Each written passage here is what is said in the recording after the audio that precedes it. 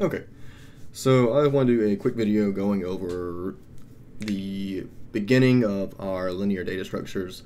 That's going to be linked lists. There's going to be two more with stacks and queues that'll come after this. This is going to be the longest one of the three, as the other two are more of an extension of this one.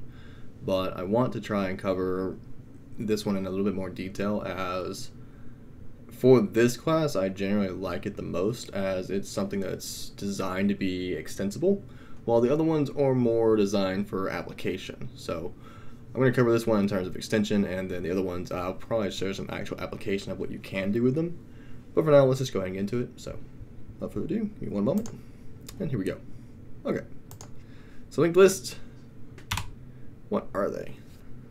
Now, see, we have our typical graph here. We have our data structures. It's going to be on the non-primitive linear side right here, along with our array, stack, queue, and there's only a few other ones, but these are the important ones.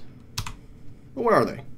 So, as basis, linked list is a linear abstract data structure. Now, this abstract part here is very important, as it defines why we care about linked lists in general. So, by nature, they're very versatile, as there are no restrictions as opposed to other ones.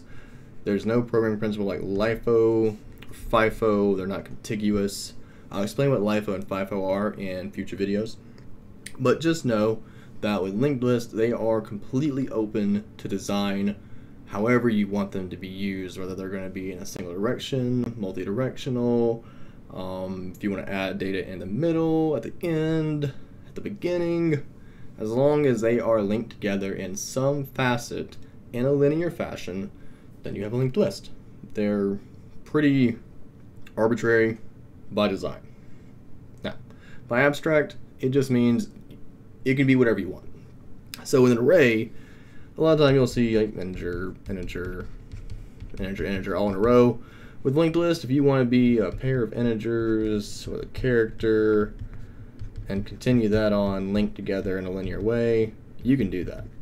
It can be whatever you want. If you want to throw in a string in there too, you can do that. Just whatever you want. It is completely abstract. It is completely up to the design of what you want it to be. And that's where you get more of a versatile aspect than something like vectors, as they kind of approach the same problem, but vectors are a little bit more well-defined and strict in the programming paradigm that C++ handles. You can add abstraction to vectors, but it's a little bit more of a roundabout way. With linked list, it is open to the design that you want to implement. They are a little bit more arbitrary to set up and a little bit more complicated, but once you have it implemented, they're pretty portable, and honestly, they're really nice. So, they're very, very frequently used for linking data together via dynamic memory, so there's going to be a lot of pointers here. Now, the data is stored non-contiguously in this facet because, again, you just have pointers pointing to something else, so there's no restriction like arrays will start at some memory address. Maybe it starts at memory address 800, and everything's going to be in order, like 804 will be the next integer, 808, 812, so on and so forth. It's going to continue on because it's contiguous data. And same thing for vectors, though those are a little bit more dynamic in approach by their design. Linked list, it can be at memory address 800, the next one could be at 1000, the next one could be at 912. It doesn't matter. It is wherever it is defined in memory, and you have pointers that will link it together. So that's what I mean by dynamic memory here. Now, one of the other aspects here is that linked lists, by nature, are very extendable, so you can add as much functionality and flavor to it as you want. However, you can also add as much restriction as you want. And when we do that, we can apply LIFO and FIFO principles, so that'll be last in, first out. First in, first out, again, I'll kind of explain that in more detail for stacks and queues, because that's how we create them. We make a linked list, and we apply a restriction on how we handle the data, and that restrictive data type is now a new data structure.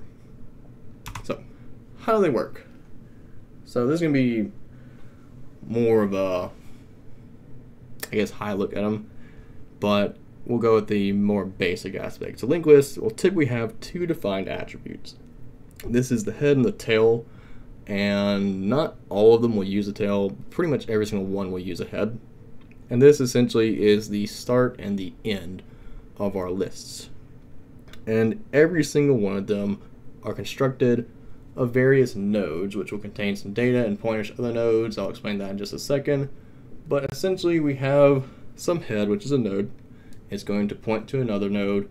That node will point to another node, so on and so forth, until eventually maybe you point to a tail if your linked list has a tail. The tail is used to kind of indicate that there is an endpoint. So if you want to start at the end of your linked list, you'd have a tail. If you don't care about that, you can omit that. And it'll save you a little bit of data, a little bit of memory and space, but honestly, it's not too bad to have them. Now, what about my nodes? In our case, they're going to be C++ classes. Now, you might see these as structs in other courses and other things online. You know, struct essentially is more of a C paradigm. They're interchangeable, but since we're doing C++, we're going to use a C++ approach, and we're just going to use classes.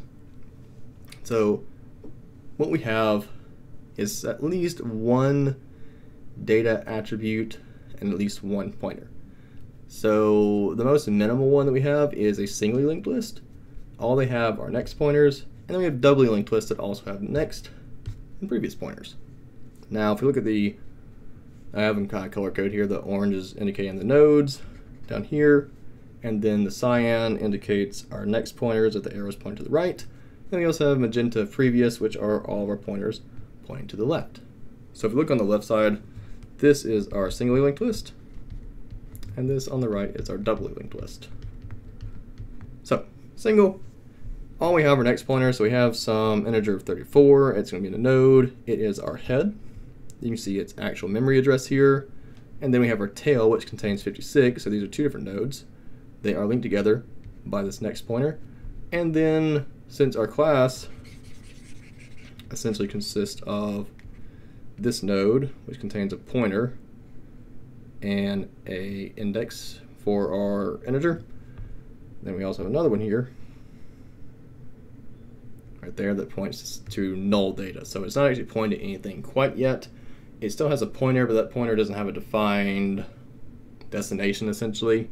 So these are our two kind of classes put together here. Two instances, those are two objects essentially. So that's our head, our tail, 34 pointed at 56, and then on the doubly linked list, it's kind of the same structure, but every single one of these is going to have our data attribute, a previous pointer, and a next pointer. Same thing, this 56 has its previous pointer here, and its next pointer here. And then again, head and tail being the same. So one has a single direction. It's going to have better memory efficiency because it only has one pointer per object, whereas our doubly linked list is going to have more data just because it has to have two pointers per object as opposed to one. So one has a bit more versatility and approach with a doubly linked list. By having both pointers, you have both directions. It's going to take up a larger memory footprint as well. So again, you can add as much functionality or you can add some restriction, whatever best suits your needs. Again, linked lists are by nature just extendable to whatever you need. And then again, this is kind of going where that data attribute, every single one has to have at least one, but like I mentioned earlier, you can add as much as you want. So if I want to use integers along with floats, I could do that. If I want to use a integer along with a string, I could do that. Just whatever you want. Now, they can be any type of data, but our main point here is that they need to be consistent. So we're creating multiple instances of our class, so it's always going to be consistent as long as you use the same nodes, but it's going to be a similar approach to arrays and vectors. Again, we have, say, a linked list of integers will be comparable to an array of integers. It's just going to be dynamic memory linked them all together, so we could interchange them to a degree.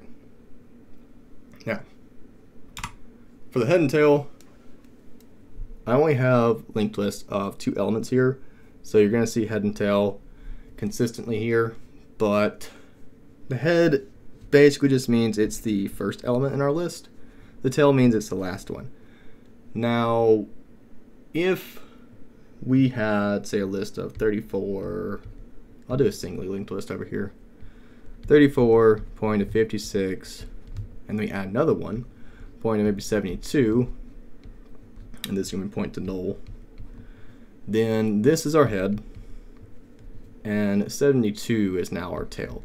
56 is still just a node. Everything at the end of the day in your linked list is going to be a node. You're just going to have two specific ones that are indicated by head and tail, whether that's the first one or the last one essentially. So again, tail, we can omit that if we don't want it. Save a little bit of space, lose a little bit of functionality, but if you don't need it, then hey, might as well save the time and effort. Now, how do we interface with them? It's really pretty straightforward. At its basis, again, we can add as much functionality as we want to, and you're going to see that. But we start with an empty list, so there's nothing in it. We just have maybe some null pointer, essentially. The head and the tail are going to be set to null. Nothing actually exists inside of it, but eventually we're going to start adding nodes at the beginning of the list for the head, and we add something to the end, it's going to be the tail. And as we add nodes, it's going to continuously update the head and the tail if we adjust the beginning and the end. But let's take a look at instance if we want to do, just off the top of my head, we do some empty list. So now let's just make a list. So this will be our class here. And then it's just got head and tail set to null. Now we add something. Let's just add a, let's just add 34. Let's do the same thing we did previously. This is now our head and also our tail, and it's pointing to some null data. All right, and then I think the last one had 56. Just add that to the end. Now it's pointing to null. But since this is a new end, tail gets adjusted. So now our head is 34, our tail is 56. And in this case, let's add something at the beginning. Let's add a 12. So now head gets readjusted here. So 12 is our head, 34 is just a node in the middle, and then 56 is our tail. So this would be kind of a very, very basic interface here. We just add data into our list, making sure that we point our new node to its appropriate one. And if we have doubly linked lists, then we need to take care of our previous pointers as well as our next pointers. But essentially, they're very, very straightforward now. Obviously, we might have some new functionality that may be added in the middle. So let's just add a 42 here. That'd be possible too. Perfectly fine to add some in the middle. That is one of the beauties of linked list, is they don't have a principal like LIFO and FIFO. So you can do whatever you want with them. That's pretty nice. Now, I do have a good bit of pieces of code to kind of go over here, but I am going to have a video going over actual code separate, but I just kind of want to do a kind of a brief breakdown. Again, this is going to be a fairly longer video, so if you want to just dedicate a time to watch the code itself, you can do that. I'll have a link in the top right for a card that'll point to it, so give that a look if you want. But for now, let's just go ahead and get into this. So we start with our node class. And these are the building blocks for all of our data structures. You're going to see the same node class in stacks and queues as well, so just be prepared for that. But essentially what we have is this node class, public data. There's no private because there's really no need for it. But we have data type of integer, and we have a pointer here for our next. So this is going to be a singly linked list. Now we have our default constructor here. Data is going to be 0, and it's not going to be pointing to anything, so it's been pointing to null, sorry. And then we have another one that if we want to actually specify the data in the node, we can do that and just say we have like node 7. It would create an integer of 7 and still a null pointer because we're adding a new null, but not a big deal there. So then we have our linked list class. Now, for our overall linked list class, we're going to have 3 private variables along with several public functions, and you can add as many new public functions as you want, but let's take a look at these 3 private variables. So again, we are doing a singly linked list, but we're also doing a linked list that has a tail. So we do have the default head, we have a tail, and then we also have a length. Now the length is not necessary at all, but it gives us some way to keep track of how long our list is, basically how many elements are in the list, and that's always super helpful. Now, it's not going to be the size of the list because maybe you have multiple data types and you need to keep track of the size of those data types and size of it. So maybe you had, say, 2 integers per node. You need to keep track of how large those are. So I think each node would be about 8 bytes, not counting the pointers. So if you wanted to have another private variable that dealt with the actual size as opposed to the length, you can do that. Again, they're just as extensible as you want to be. Then we also have our constructor, which is just going to be setting the head to a null pointer, tail to a null pointer, and a length of 0. We have our basic deconstructor, and then we have an insert at start, insert in, insert at, that's going to be an index, remove from start, remove from end, and then remove from a specific index, and then we have a humble display. Now, let's take a look at those. So we have insert start. One of the most simple methods is just insert at the very beginning, readjust our head, not a big deal. So if the list is empty, set head and tail to a new node. If it's not empty, we point our new node to the head and set the head to our new node. So since we're creating a new node here, we increase the length because we're inserting. We're going to do a check to see if it's empty. If it is, so essentially if the head is a null pointer, then we're just going to set the head and tail to our node and return. Good to go, it's inserted in, we have the head and tail adjusted, and we're good. However, if it's not, then we need to make sure we point the new node to the head, and then set head to our new node. So it's going to adjust it however we want.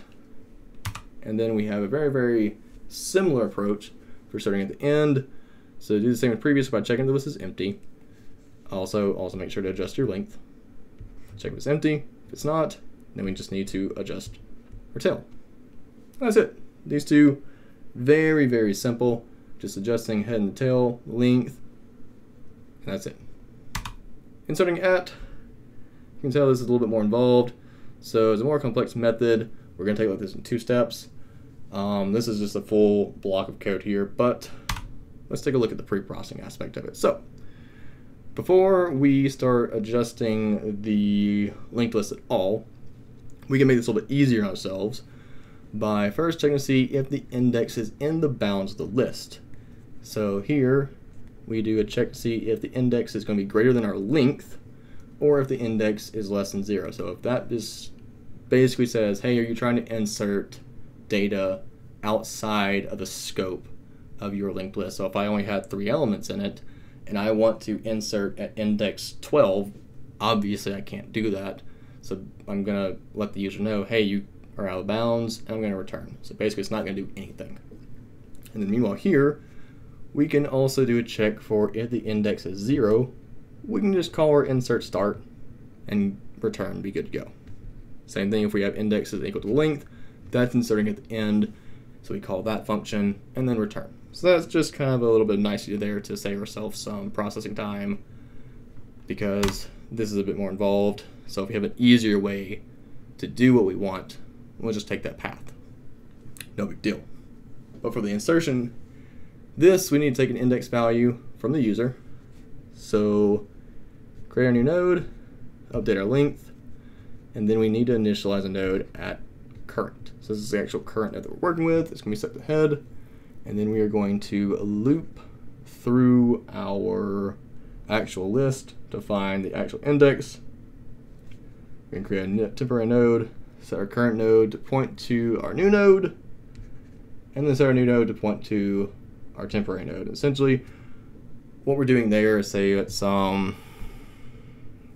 we have 34 and 56, and I want to insert the node 78 at index 1, so it'd be basically here. What I want to do is loop through index -1 times, so I want to go to 0, and then I would do current next to be our new node, so it'll be 78, and our node next to be our temp. So we're just kind of inserting it in between. I'll show how that works in the next video, but this is just kind of a brief view to see how this works, and it's basically finding an actual index from the user and inserting data at that point. So it allows you versatility to add data in the midst of the actual list, as opposed to just adding it to the beginning and the end. That's basically it. And yes, I know that this is more of a complicated approach, but this is more of an overview, and I don't want to dive too deep into the code here and kind of too much of an explanation when I want to do a different video on that. So we'll touch on that later.